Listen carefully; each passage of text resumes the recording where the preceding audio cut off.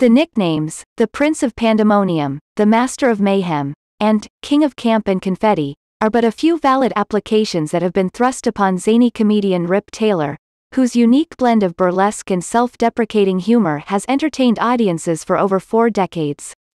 A clever, Quicksilver comic, he has headlined the top showrooms of Las Vegas, appeared on scores of television shows, starred in various musical stage slapsticks and even toyed with dramatic material over the years. Born Charles Elmer Taylor under quieter and more normal circumstances in Washington, D.C., on January 13, 1934, the raucous Rip began it all tossing out one-liners in nightclubs and had his first big break on Ed Sullivan's The Ed Sullivan Show, 1948, TV show in 1964. The tacky costumes, ridiculous props, handlebar mustache, wacky wigs and manic confetti tossing didn't take long to follow as professional trademarks, and they soon made their way into the 1970s pop culture. Frequently appearing on television, he appeared in everything from variety shows to talk shows, Merv Griffin and David Letterman, to sitcoms like The Monkees, 1966. He was the gag man who delightfully wrangled out of every groan-inducing one-liner there was, eventually finding the perfect avenue for his brand of insanity via producer Chuck Barris and his syndicated TV shows of the 1970s and 1980s.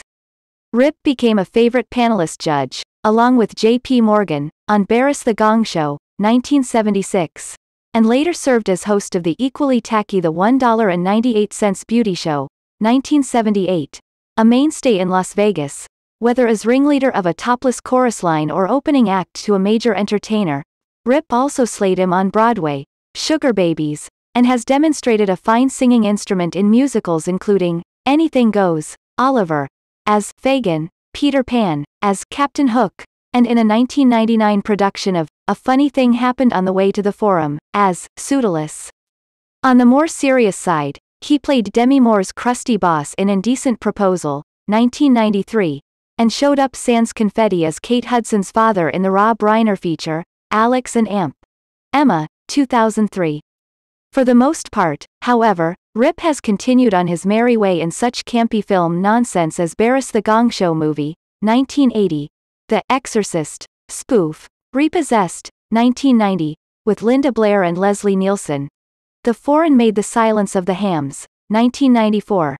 The Silence of the Hams, and Jackass, the movie, 2002, beginning in the early 1960s, when he first provided additional voices for the Jetsons, 1962. Rip has continued making voiceover work a viable means of income. His voice can be heard in such animated films as Cason I Store E, Scarby Zagubleno I Lampy, 1990, The Tom and Jerry Movie, 1992, and Scooby-Doo and the Monster of Mexico, 2003. Rip was nominated for an Emmy Award for voicing the role of Uncle Fester in the TV cartoon series, The Addams Family, 1992.